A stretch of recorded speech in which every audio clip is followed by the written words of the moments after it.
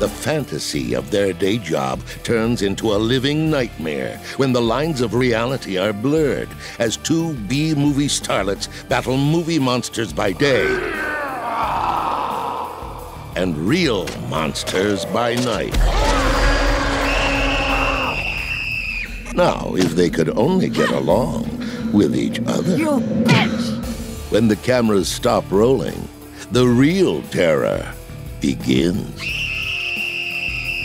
I love Lucifer. Created by Susie Singer-Carter and Don Priest. Episode 18, Up Close with podcast expert Tanner Campbell.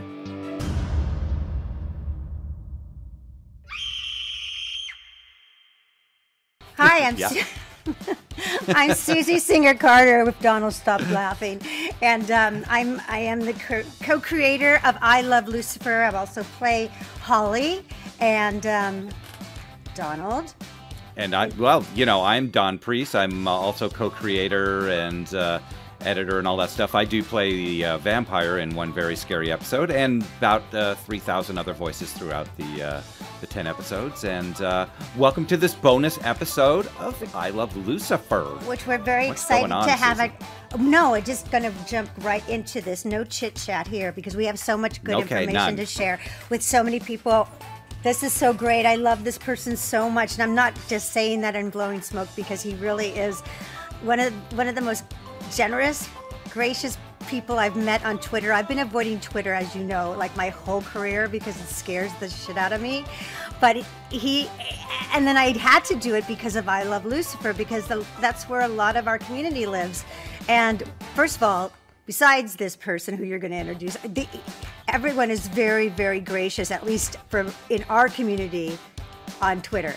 But this person in particular is literally like an angel. So why don't you introduce him and give him a proper introduction I'm going to. So fancy. Tanner Campbell has been podcasting since 2010, in which time he has been an audio engineer, studio owner, live sound engineer.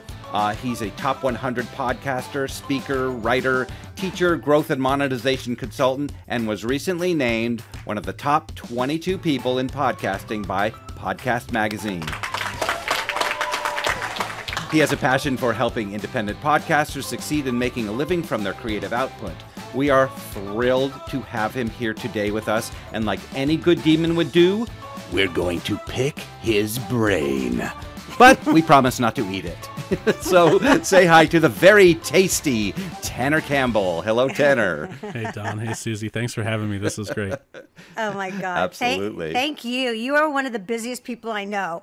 I thought I was busy. You are juggling and on top of it, you're generous in terms of creativity. I'm not used to it in Hollywood. I'm not used to people just going, I want to help you. It's just so refreshing for Dawn and I to have met you and realize that there's actually good people out there that really want to help people succeed. And you have so much expertise in podcasting, which is still the wild, wild west for most of us, right? Yeah, I agree. There's still a lot you can get away with. The industry's changed a lot, but it's getting more. And you know this, being from the Hollywood space, Hollywood is now interested. It didn't always used to be interested. So new things are coming along with that newer interest, and the industry's changing, the medium's changing, but I think it's for the better overall. Yeah, and with Hollywood's interest, it makes it even more of a challenge for the independent podcaster like us, and so many of them out there. And that's why what you're doing is just so, because you really do support the independent podcaster. Yeah. Yeah, it's important to me.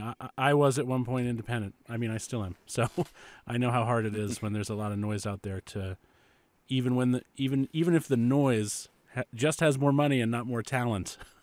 It's still hard to compete against it when you have no money and still a lot of talent, which is so many of us, most of us, really, I think. 100%. And I think what's exciting about podcasting for me as a filmmaker, content creator, is that it's you, like you said, there's still the opportunity to showcase and to do a proof of concepts and to prove to really be an independent producer. There's still an opportunity to do that. You can do it in short films. That's being taken over by studios for the most part. Even, if you can squeak in with your short film like we did, it's still it gets harder and harder every day. every day. So, because all of the festivals are being cannibalized by studios and things like that. So this is still so exciting for all of us. And I think we wanted to bring you on, especially to talk about how independent producers of fiction, narrative, audio, audio dramas, audio comedies, how can we want to hear from your expertise. Like, how can we still keep control, grow our podcasts? What are the best ways? So we're just going to jump in and like Dawn said, pick your brain. Absolutely. Yes. One of the things that we found that, because we finished our season 1 and, we were putting out one a week, and suddenly we're like, oh, we're not putting them out anymore. How do we? So one of the biggest challenges, for any podcaster is building and keeping an audience. And that challenge does grow for a fiction-based series once your season is ended or is in between seasons. So what are the best ways to keep and expand your audience when you're currently not producing any or releasing new shows? While you're in hiatus, yeah. Well, you are both doing something like that right now. I mean, you're doing one of the most important things, which is to continue to create content that is adjacent or in service to the existing community, because the community is glad that they just... I don't know if you guys released in like a binge kind of way or if you went week by week by week. Do you usually do everything all at once? Week, yeah. Week by week. We did week by week. Yeah. So I can promise you, and I've had the opportunity to meet some of your fandom on Twitter since we've been working together, that when that last episode dropped, everybody was excited, but then everybody was also very sad. And the opportunity to continue to stay in touch with you and engage with, like I said, adjacent, similarly serving content is probably the most important thing you can do. Continue to service that community privately because you want to bring that community closer to you. So things like Patreon or Supercast or just any kind of community, a Discord, a Slack community, anywhere where you can interact with them during that process and give them access and input, because they really love that sort of thing. Let them know you're working on season 2, which I of course know that all of you have done, and invite them to run some contests maybe. Hey, you could be an actor in the upcoming, we've got a spot. We need somebody to fill it. We'd love to use one of you. Things like this, things that continue to serve the community even though there's no content, because they still want it. They want to talk to you. They want to hear from you. Sharing behind-the-scenes shoots, pictures, things like that, articles that update people publicly and privately. They love that stuff. That's the most important thing you can do. So that's amazing advice. And I just want you to break this down a little bit, because I'm just going to go off of my naivete, which is I don't really know Patreon. I don't really understand Patreon. We do have buy us a cup of coffee. We've done that. I had Patreon for a while and really found it a little bit like labor intensive. I didn't really know how to hook it up and figure out how to maintain it. And also, as far as I know, like for some podcasts, my other podcast, which is Love Conquers Alls, which is an interview style, we have a newsletter, but we don't really service our newsletter with I Love Lucifer. Is that a problem too? Are we missing out there? Yeah, I think there's definitely a missed opportunity for sure. I mean, this is not as true for straight interview podcasts, which is what so many podcasts, even from the outset of podcasting, kind of the default format that people get into at first and maybe just stay that way and never evolve out of, is the two-way interview or the panel discussion. That's the most common. And for podcasts like that, if you want to support what I'm doing, go to Buy Me a Coffee, go to Ko-Fi.com. Those options are great for podcasts like that. But for audio dramas in particular, you all build such a dedicated listenership and family really around what you're doing that they don't want to buy you a coffee.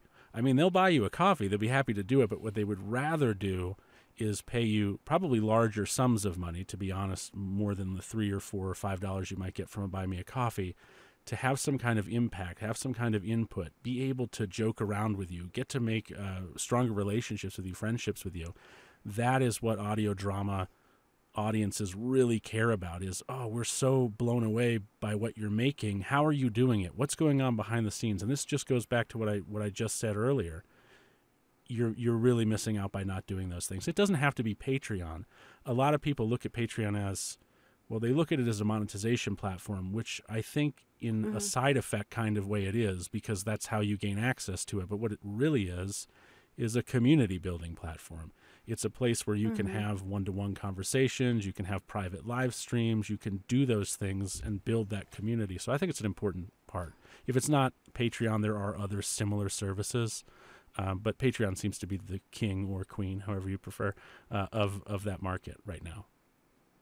Okay, so and Patreon. That kind of takes us into the world of Patreon. Yes, but that takes us into also the world of paid subscription model, as opposed to just kind of putting it out like we are right now. What are the advantages and disadvantages of going with a paid subscription model for fiction podcasts?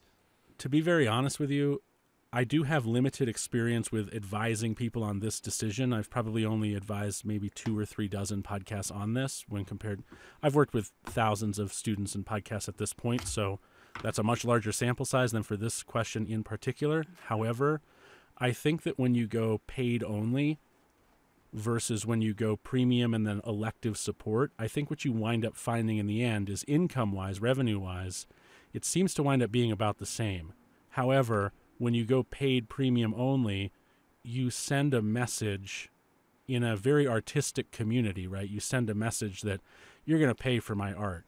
And I'm a person who fully believes that you should be paid for your art, but it's not a good PR message to send, right? Because it makes people think, oh, we have to pay to get your podcast. Well, we'll listen to some other podcast. People are they don't respond well to being asked, or forced is how they might interpret it, forced to pay for a podcast.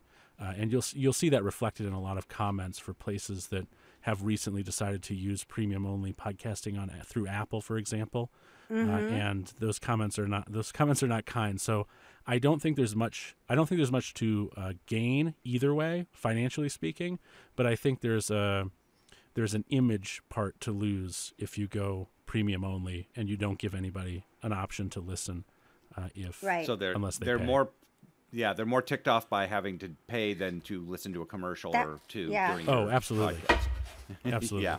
That maybe wasn't true 10 years ago, but now people almost seem to not even hear ads anymore. They seem to be very, okay, yeah, we get it, it's part of it. Okay, fine. Let's get on with the show. Yeah. It's fine. They're not, and especially if I think if they're host read, people don't mind them. Actually, they like them because it's the hosts. Yeah. I think it becomes like a little added bonus if they love you as a host, I would think, because I've heard people say, "Oh, I love your commercials," and I'm like, I thought, because we have dynamic ad insertions for I Love Lucifer, and we just started doing a few of them, just host read, and people were saying, like, we love your host read. I didn't know they were saying host read. I thought they meant they liked the ad insertions, and I said, really? Why? It's like, Yoplait, you like that? Yoplait? Like, no, and so I realized, they're talking about that. So I think there's something to that. But doing it like you can do a partial subscription, paid subscription, and keep it free as well. So you add bonus material like you would Patreon, something like that. How does that work? Yeah, that works a lot like that is essentially the Supercast model. The Supercast model is, hey, the podcast is free, but if you pay X amount of dollars, then you get access to these things that you don't get access to if you don't. And so that's extra. Maybe those are bonus episodes. Maybe those are special interviews. Maybe those are blog posts nobody else can see. And that used to be pretty strictly a Patreon-only game. Now, the thing that I've never really liked about Patreon is that in today's world, the last thing anybody wants to do is make another account somewhere. They don't like doing that. But for a long time, that was kind of the only option, because if you wanted to gain extra content, not Spotify, but Patreon was really the only place you could do that. Well, Apple and Spotify have come and they've started to change those things. For example, if you host with Anchor, you have the ability to stand up a similar kind of offering, not as rich as Patreon, but similarly you can say, well, you got to pay for this, but this is free. And Apple Podcast did the same thing. I think within the same week of Spotify announcing that ability, you can now publish episodes specifically to Apple that one can only access if they pay Apple. Now, one of the downsides to that is Apple charges 30%, I think it is, of the money that you would take in to actually. So if somebody paid $1, you get 30 cents less than $1 as the creator, which is kind of steep. Whereas I think Patreon is I don't think it's that high. I'm pretty sure it's not that high, plus the processing fee for Stripe. But ultimately, I still think the best choice in the game right now, if you're trying to build community and provide additional content, is patreon.com. There's another one out there called Supercast, which is just a lot more straightforward. It doesn't have a community building element. It has instead more of a, I want to pay this podcast some extra money to, for example, get rid of ads.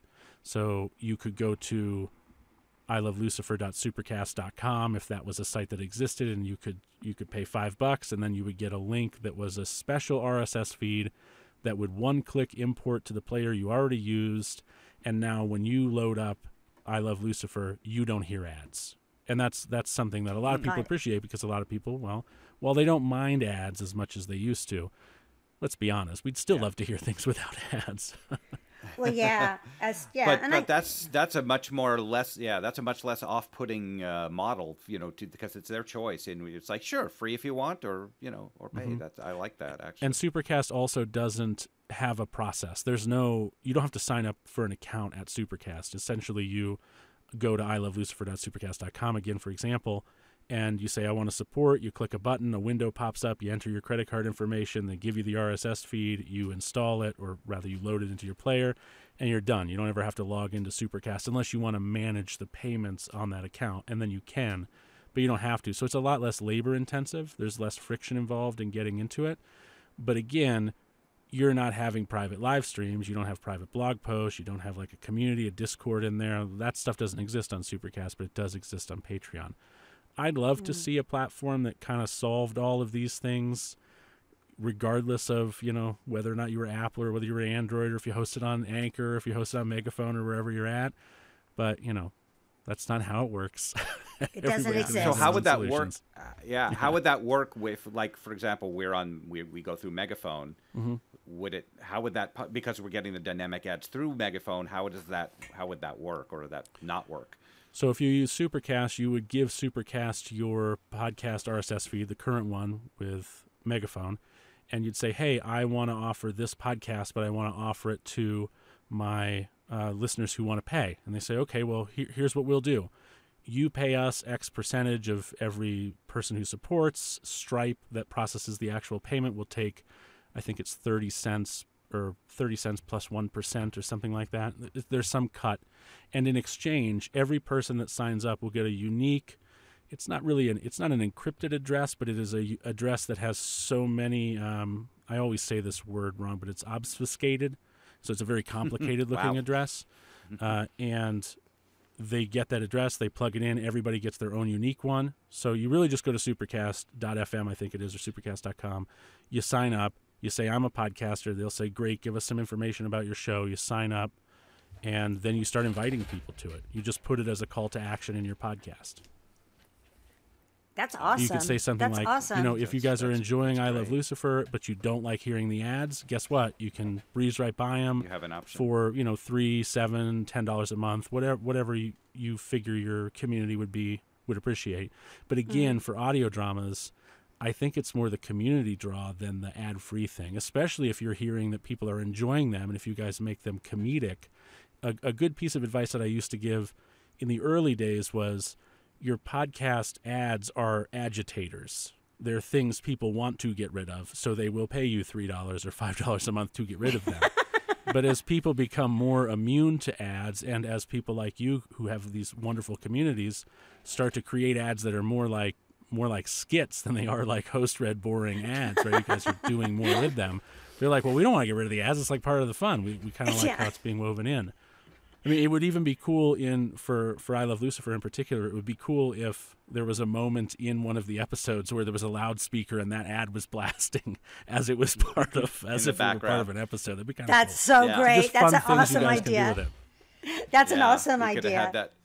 We could have had that at Pimps when they were getting yogurt at Pimps. Totally. That would have been hilarious. or at the dress shop, or the clothing shop on Melrose. Not Melrose, Abbot Kinney. Abbot Kinney. Yeah. So Tanner, so off of that, that's, if we stay independent, those are all the things we need to do, right? So, and I keep saying, like, every year I'm going to work better, not harder, because as a content creator, I literally I could work 24/7 and not be done with my work, right? And you know that. You're the same way. And it's so hard to balance everything. So I'm trying to figure out, is it better for us as independents to go to a network or a studio and have them co-pro with us, or should we take advantage of the fact that we can remain truly independent? I mean, what's your gut on that? I think it really depends on the individual and what their goals are. I mean, I know people who they are producing because they have a passion for the project that they're producing, but their ultimate goal is buyout from a studio. No judgment there if that's what people want. I mean, you might be able to get a deal. You get $1 million deal for a podcast. I mean, I don't know what Dr. Death got, but when they picked that up and decided to make a TV show out of it, somebody got paid a lot of money, and I think that's a completely reasonable way to approach it if that's what you want to do. Again, no judgment. But I think that most podcasters, and I think this would probably especially apply to you two, you're more in it for, you want to stay independent. And I think you and I, Susie, have had some discussions about Hollywood in general, where I know that you'd rather not get purchased by a big Hollywood studio. And I think for people like that it points back to how important building that community is, because your community becomes your basis of support. I mean, a great example of this, although they did get purchased, I think, by like a management company of a kind, but I still think they're largely independent. They're not owned by Sony or anything like that, is a podcast called The Magnus Archives. These guys, I believe, were Canadian-based, came out of nowhere. Many of their characters are LGBTQ within that community. And they just took off like a rocket, all based off of community support. The amount of money that this podcast was able to generate over the course of a couple of years, creating a truly amazing product, really, was just, I think it was unheard of. I don't think there's been another audio drama type podcast to ever match them in that effort. So it's really up to you. I don't think it's good one way or the other. I think it's what's right for you. Right. And I think like just specifically for us, and maybe for other people that are listening right now, there's somewhere in between that studio model and then completely independent, where, for instance, on our second season that we're looking forward to producing, we really want to pay our actors. Like, we want to pay them, and we want to, bring on maybe another writer that we can pay really, really generously, so that it makes sense for them to be part of it. I mean, I think everybody who contributes should be paid, and also delegate some of the things that we've been doing. Studio time and some of this, we basically did everything. So right. So we're sort of in the market for somebody to some partnership, something that helps underwrite some of the costs. It's not at it. So our goal right now, sure, we'd like to make money, but right now we want to pay everybody at least what they deserve, so that we can really put out a great product and not kill ourselves. Because putting out a product like this is it's a lot of work, as you know. Writing it, producing it, soundscape, the whole thing. And then delivery, marketing. It's nonstop. So there is a production house out there called Q Code. I don't know if you guys have heard of Q Code. Yes. But they did that Left Right podcast. They have a lot of really popular, excellent podcasts, huge talent, great sound design, all the things that you guys are doing. And what Q Code seems to do, we tried to pitch a show to them 7 months ago. They didn't like it. No harm, no foul. Everybody has their preferences.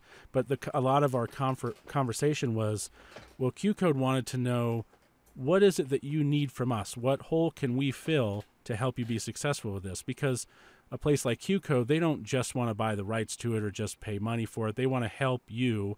And one of the ways that we were discussing them helping us was, hey, we want to write it. And we could engineer it, and we could sound design it, and we could find actors for it, but that's not really where our strong suits are for myself and the other two who are working on that particular project. So it would be great if you could pick that up for us. And that all comes down to, what are you willing to give up for that? What are you willing to outsource for that? Because you don't always have to work with a studio to get some of these things done. I mean, like, if you don't like editing and engineering, you can hire somebody to do that, but then you come down to money. When you're partnering with a studio, you're giving away some amount of ownership, and there's a benefit to doing it, and there's also something you're forfeiting for it. So there's no right answer. It's what you're comfortable with. Yeah. And what about going to like a network, existing networks like Earwolf, things like that are doing that's a comedy network, approaching them, or are they pretty much doing all their own? I feel like they're like Q Code, maybe. Are they similar to Q Code? I think maybe. I do not have any direct experience with Earwolf in particular. I haven't worked with them before. But if we're talking about podcast networks, generally the draw is that the podcast network has the ability to get you more listenership, which will help them to earn more ad revenue because you're now part of their network and their overall listener numbers, and you'll get some share of that.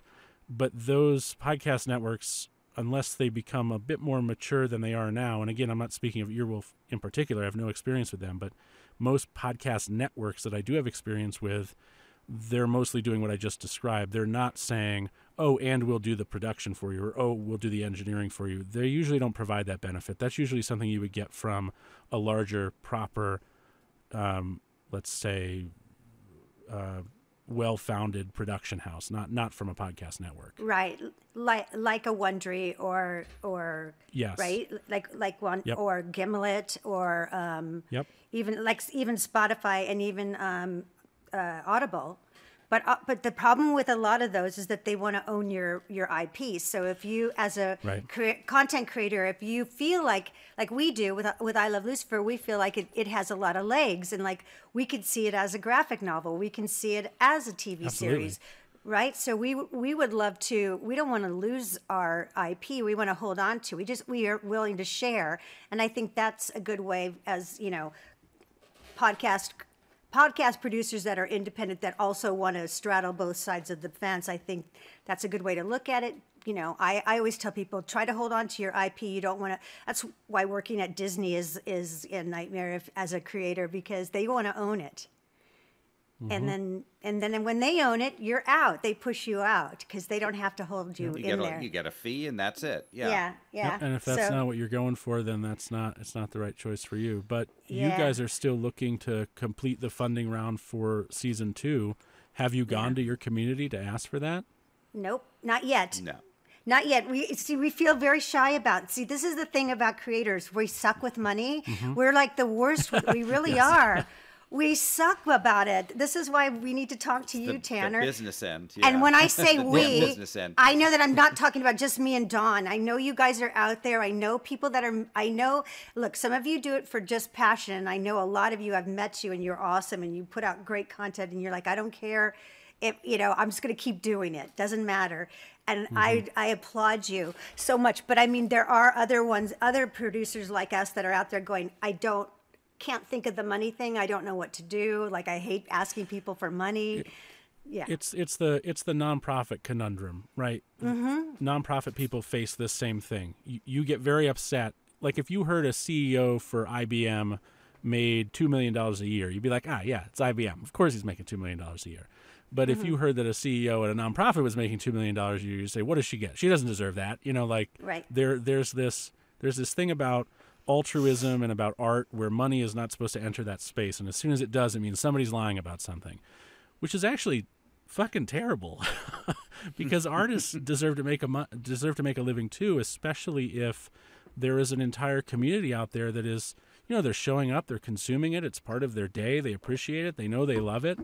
And I don't think that these days, like, I would be willing to bet you that if you did go to your community and you said, hey, look, we're doing a GoFundMe or we're doing a Indiegogo or any of those platforms, and we need to hit this in order to pay our actors, in order to, afford our costs, in order to not lose money on this, we need to make X dollars. We want to come to you to help that. And I think that people are way more open to that now, and especially for audio dramas, than they used to be.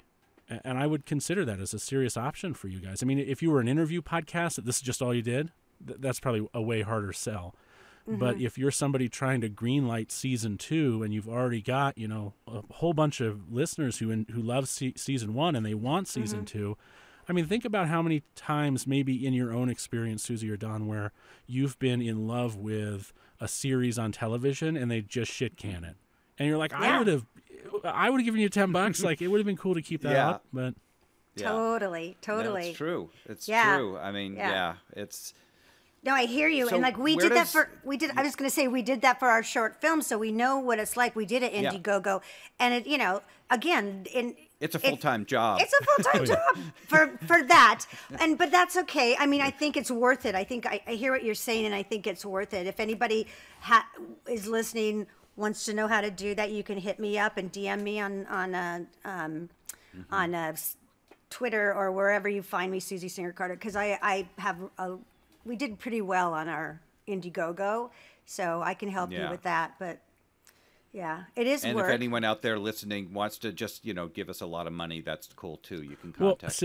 Yeah, that's true too. I know that you're being funny, Don, but in reality, saying something like, "Hey, anybody who supports this project for season 2, let's say you make tiers. You can give $10, you can give $50, you can give $1,000. So I mean, I've been part of crowdfunding campaigns where somebody's given $10,000 in a single sweep because they wanted that thing. That happened on that our happened short to film. us. It does happen. Tanner, totally. Yeah. And you can. People love the idea of their names appearing in the credits. Having 5 available spots for.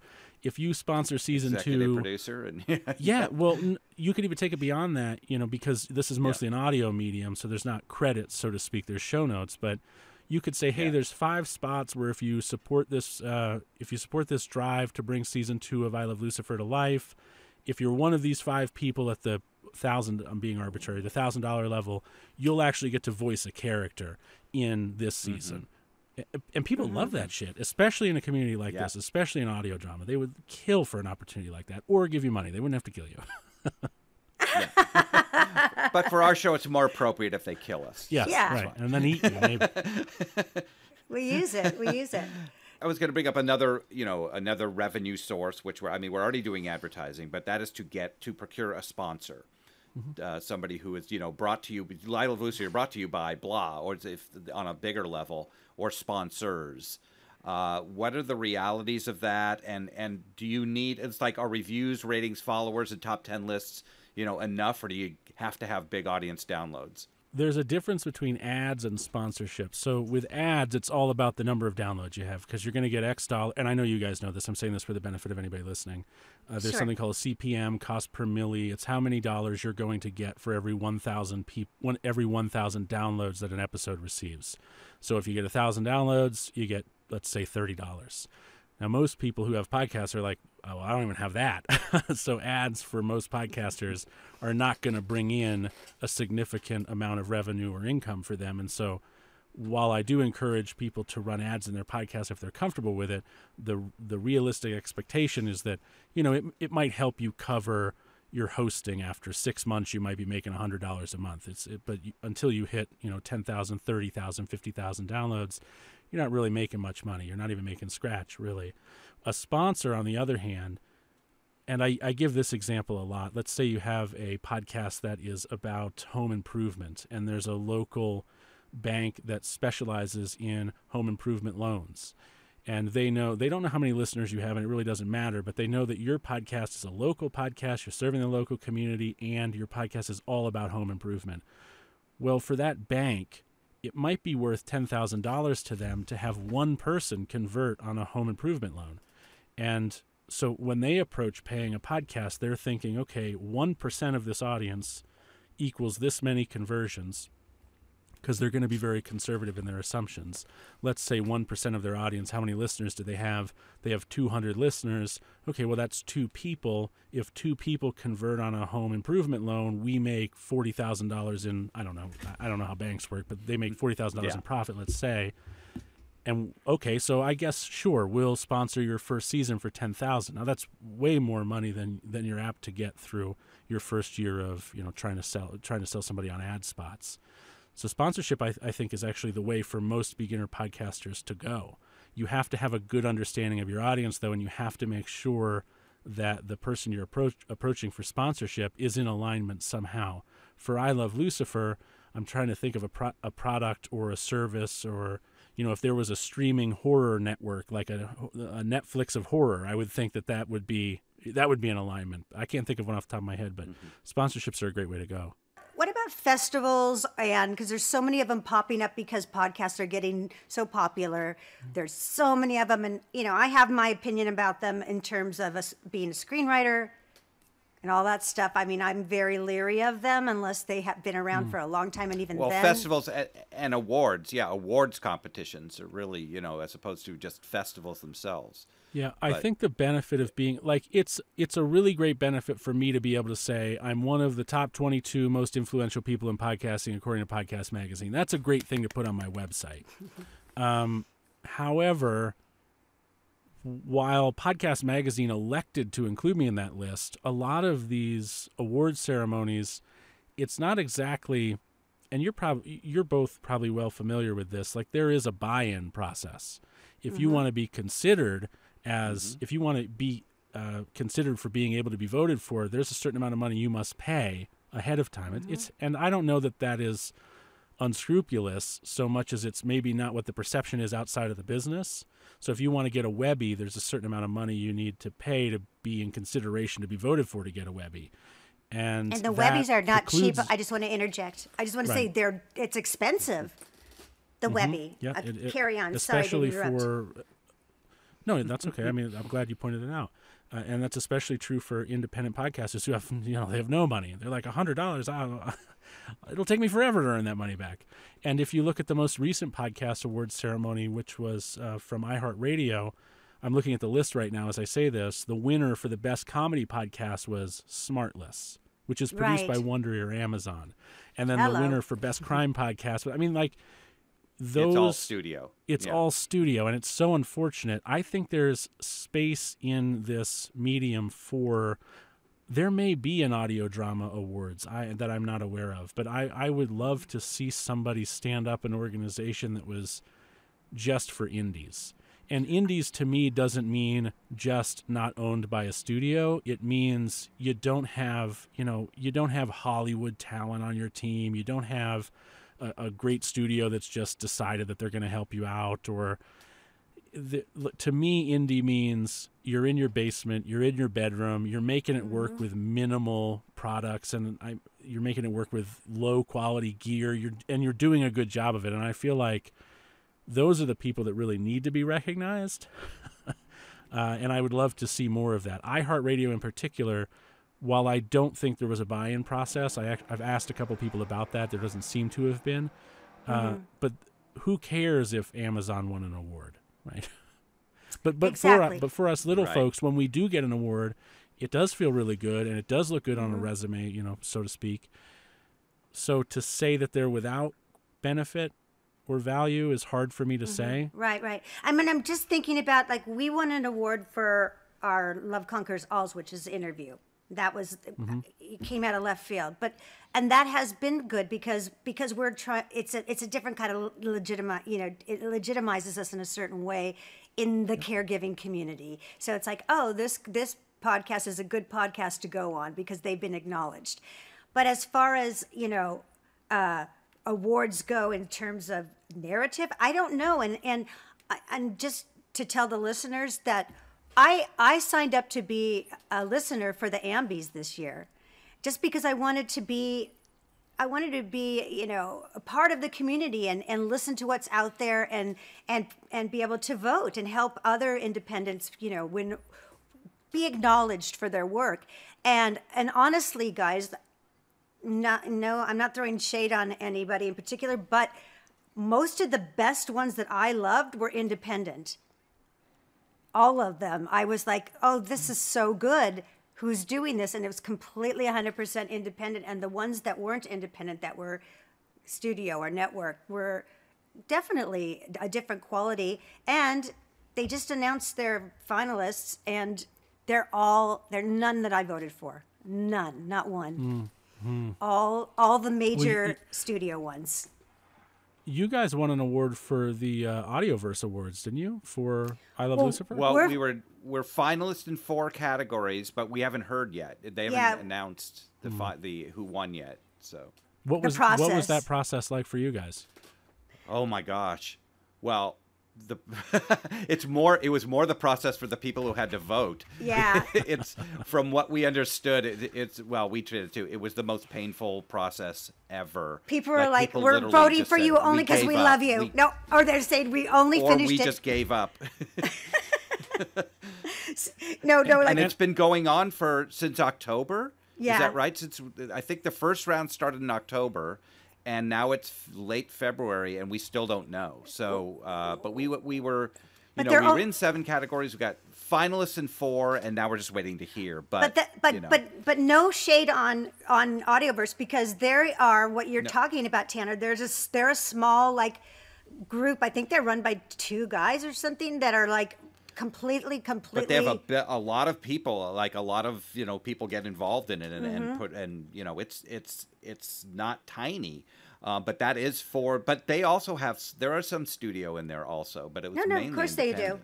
Of course they do. Yeah. They have both. They have independent and then they have studio. But I think, I like what they're doing because they're taking their time and they try to make it as hard as possible to cheat. And that's why it's so hard to vote, because they tried to make it so hard to cheat. So. I think it's easier to cheat voting on the President of the United States than it is for the Audioverse Awards. Gosh, I hope that's not true. I think it is. But I want to tell. I want you to tell our listeners what you're doing. I'm reading it from my phone. Your super secret sign up and other news from Jeff, the indie podcaster, from Tanner of Tanner Helps, and Greg from Indie Drop, who also is one of my favorite people too. And they are really close friends, Tanner and Greg. So of course, because they're both terrific people. What are you guys up to? For anybody who's listening who is a podcaster, who's thinking about becoming a podcaster, or maybe you're dating a podcaster and you just want to understand what the hell they're doing with all their time, Jeff and Greg and I, we work together to just help people be better. We don't charge money for most of what we do. We have consultant businesses and we have businesses on our own, of course, but what we do online is mostly free help. My podcast, which is Podcasting Sucks at podcastingsucks.com, is a daily show that just answers questions. I'm just there to show up and try to give advice. Jeff does something similar on a weekly basis with his podcast, and Greg owns the Indie Drop-In Network, which if you're in the comedy, horror, true crime, paranormal genres of podcasts, you can submit your episodes for free to Indie Drop-In, and Indie Drop-In will distribute that episode on other podcasts so that you can get in front of new people, and he does it for free. We're deciding to come together and create a new podcast called, without abandoning anything we're already doing independently, called Podcast Garage, which is sitting down with a podcaster once a week and doing a long form 60 minutes or so audit of their podcast to try to, go over their artwork, go over their production value, go over their equipment, tell them how they could improve. And we think that that's a lot of benefit for those individuals, because podcast audits can be very expensive depending on who's doing them and can be of varying value depending on who's doing them. However, we can only do one of those. We can only do one of those a week, and nobody wants to hear a podcast audit every day. Who's going to tune in for that, right? So we're doing this other thing that if you go to podcastingsucks.com/register, you'll fill out a form. I'm not going to tell you anything about what this thing is, but I will tell you that it's myself, Jeff, and Greg, and it is a way for us to help more people without having to feature them on that show. Because, of course, if you can only do one a week, you can only help so many people so quickly. So we're putting together, I'll say it's a community-centric kind of thing that will be free. And if you register for it at podcastingsucks.com/register, you will be invited to that new thing on Monday or Tuesday of this upcoming week. I don't know when this episode airs, so maybe it's already live. But if not, you'll want to. Yes, you have That's to. Fantastic. I'm telling you guys, I listen to Podcasting Sucks every day. It's like, I love you. I love everything that you say, and it's golden, and it's worth your time, 100%, 1,000%.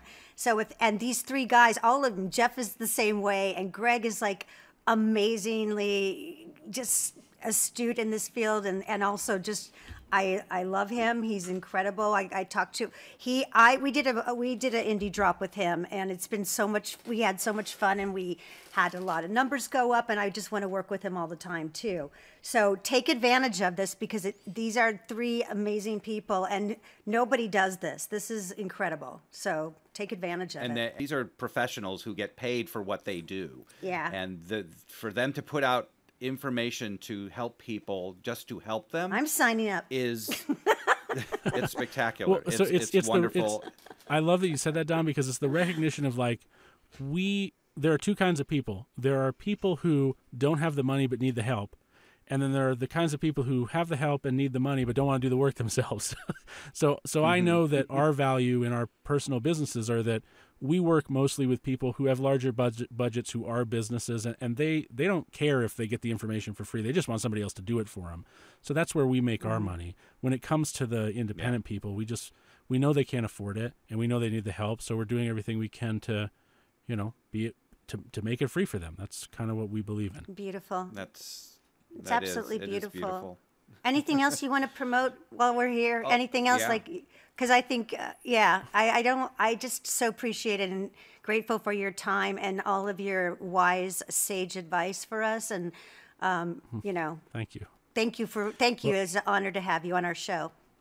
I do have these 2 friends who work with a really great team of people who are creating a podcast called I Love Lucifer, and they're working on season 2.